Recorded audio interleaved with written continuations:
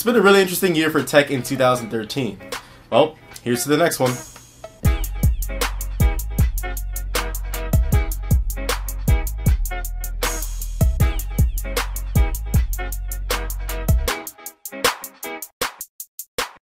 Hey, what's up guys, it's Austin here, and 2013 has been an incredible year for technology. We've seen so much innovation from all of these different manufacturers, and since the year is almost over, I thought I'd bring you guys this video. So without any further ado, this is my top 5 tech in 2013. Now keep in mind this is a personal list, so if I missed anything, be sure to let me know in the comments. But this is just things that I either found really innovative, breaking ground like a new form factor and things like that, or just really cool. So these aren't necessarily products, these are just categories of technology that have seen the most innovation in 2013.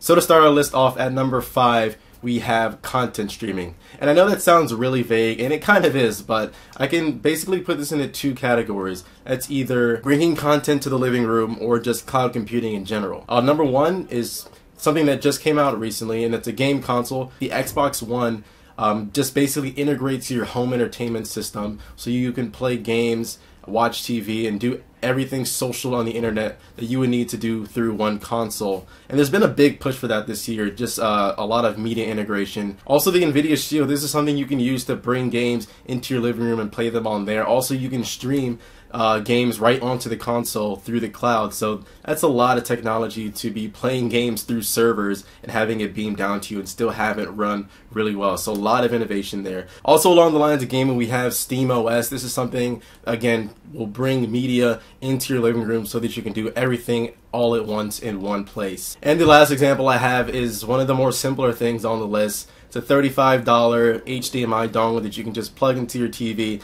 and stream all of your content right onto your TV.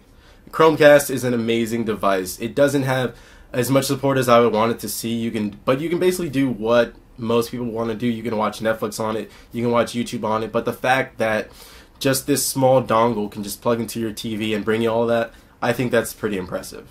Next on my list at number 4 is something also really vague. I'm just going to say pixels. Screen technology has improved dramatically in 2013. At the beginning of the year at CES 2013, we saw a bunch of new stuff like 4K resolution on these gigantic screens, and they just looked so good, but the price didn't look as good as the TVs did. These things were like tens of thousands of dollars. But if you go on Amazon right now, you can get a 50-inch 4K TV for less than $1,000, and I think that's really impressive. Even in things like smartphones, we're seeing things with ridiculous pixel density.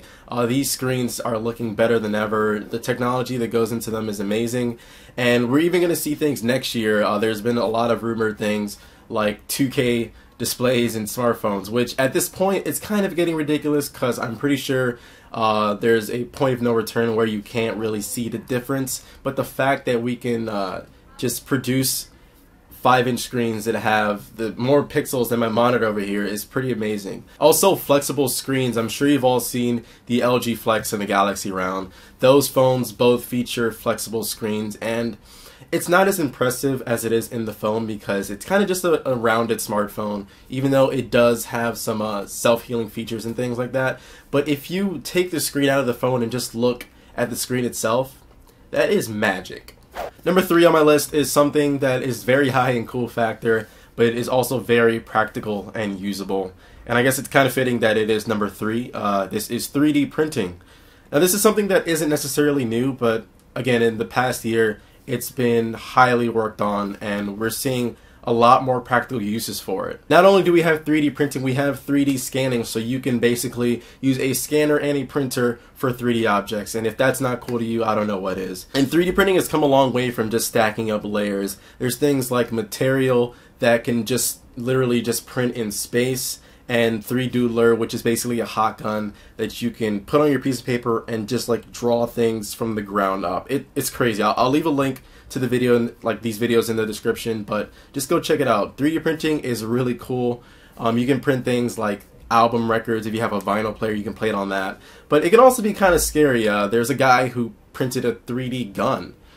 So I'm not kind of sure where this will go, but for the most part, this is really innovative technology, and it can be very useful in the future. At number 2, we have virtual reality. Now, it's kind of crazy to think that something that you saw in the Jetsons 10 years ago is actually going to be coming out next year. I'm talking about things like Kinect, which is pretty old, but if you look at the new Kinect on the Xbox One, it's kind of amazing. A lot of people aren't going to buy the Xbox One because they're like, it's $500, I don't really need Kinect. But if you look at the things that Kinect can do, it can monitor your heart rate while you're sitting down. There's also Leap Motion, which, like the Kinect, is available for consumers to go buy. This is something that doesn't have a lot of practical use, but if it's implemented correctly in the future, it's also a really cool thing. And probably the coolest thing in virtual reality that we've seen this year is, hands down, Oculus Rift. If you don't know what Oculus Rift is, it's basically everything I want in life. It's a gaming headset that basically allows you to have 360 degrees of vision while playing a game, so it feels like you're actually in the game. And one of the more impressive things about it is the price point. This is something that's going to be readily available to consumers. I don't have to be super rich to live like the Jetsons, so that's just freaking awesome. And number 1 might be kind of obvious to you guys. It's something that isn't necessarily new, but we've seen a lot of improvement and a lot of new form factors this year. This is wearable technology. Now, if the skydiving stunt from Google didn't pull you into this, then I don't know what to tell you. But Google Glass is something that's constantly being improved on in their Explorers program, and just to have that HUD on your face is a really cool thing to have. Also, wearable technology like smartwatches. I have a review of the Galaxy Gear. I didn't think it was that great, and I also have a rant video that I posted a while back, but I sincerely believe that if there is something they can do to implement smartwatches correctly, then it's going to be something that everyone will have, and we will never question going back to regular watches. But as of now, smartwatches, they're not that great, but the fact that we have wearable technology in general shows that we are truly like moving towards the future, which is scary but kind of awesome at the same time. There was also things like smart wigs, which I feel are less practical than smart bras, but wearable technology is cool.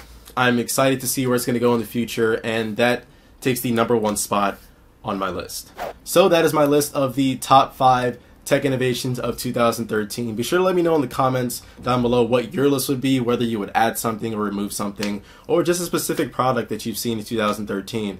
I'm really excited to see what 2014 has to offer us and how much money these companies are going to make me throw at them. So this has been Austin. Thank you guys for watching. If you guys like this video, be sure to hit that thumbs up button. Subscribe if you haven't already, and I'll catch you guys in the next video.